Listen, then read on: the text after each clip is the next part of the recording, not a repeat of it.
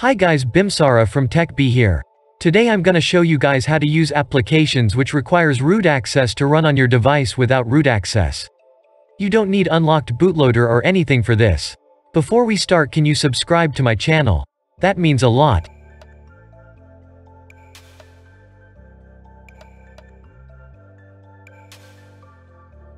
So first thing you need to do is download S8 Sandbox from their official site.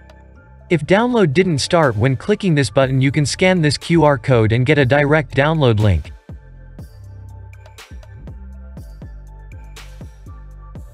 After download gets completed, you can install it on your device.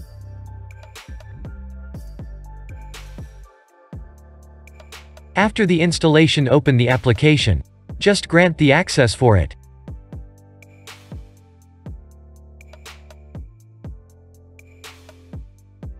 First time this will take minute or two to boot up. You will need internet connection for this. Now it's booted up. These are the pre-installed applications on this application. Please do note that this is an Android emulator for your device.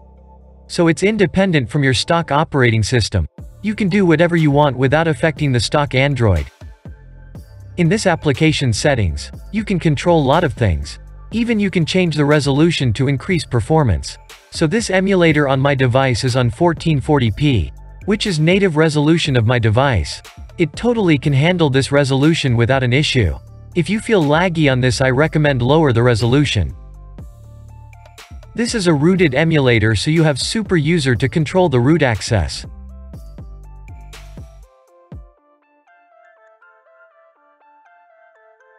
Let's check which Android version is this running on. As the icons, I can say this is pretty old. Yes, as you can see, this is running Android 5.1.1, which is totally fine.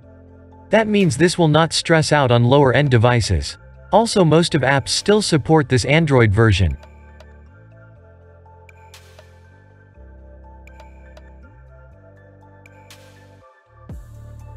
Let's log on to Google Play and see if that's working or not.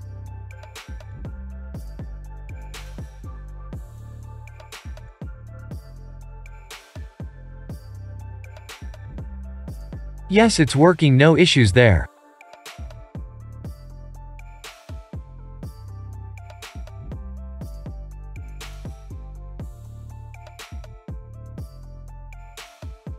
But also you can import applications straight from the main Android.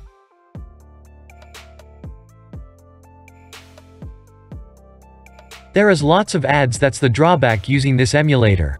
Otherwise it's perfectly fine. So I have installed CPU-Z on emulator. Let's check it's rooted or not. Interestingly, it shows wrong processor for my device. It's showing quad-core Exynos chipset. But this is Snapdragon 845. But GPU is showing correct as Snapdragon 630.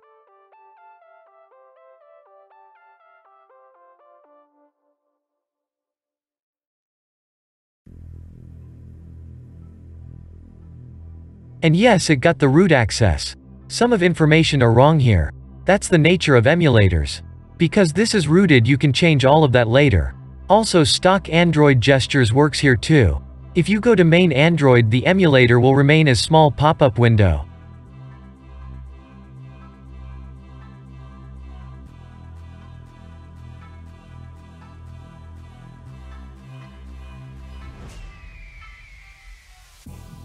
Let's install some root required apps to emulator.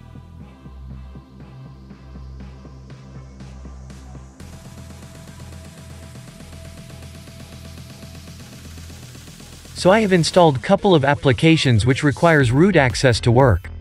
Let's check them out. Before we test it, I will show you my device information.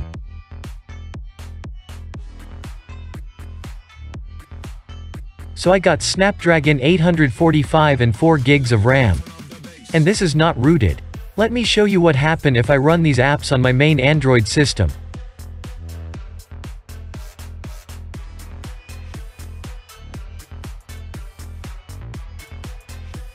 As you can see, they won't run without root access.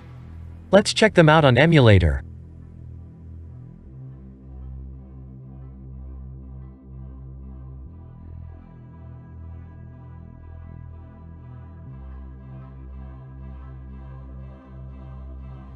So as you can see, this app perfectly running on this emulator compared to my main Android. So root access is working without an issue. You can do a lot of things using this tool, like extending RAM, controlling thermal limits, and much more.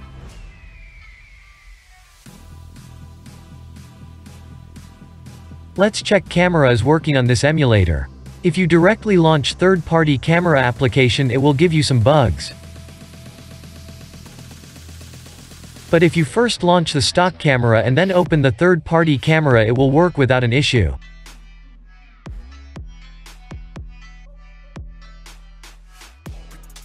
But I don't recommend taking pictures on emulator, because it miss out lots of camera features. One of the main reason I try this out, because to check that out I can enable camera to API features or not. To enable camera to API level 3 support you need root access. But unfortunately it don't even have camera to API full control, which my device already supports. I also tried editing built prop to enable camera to API support, but it didn't work. You can edit built prop, but it's not applying to system. So if you need root access to enable camera to API support, this won't help for it.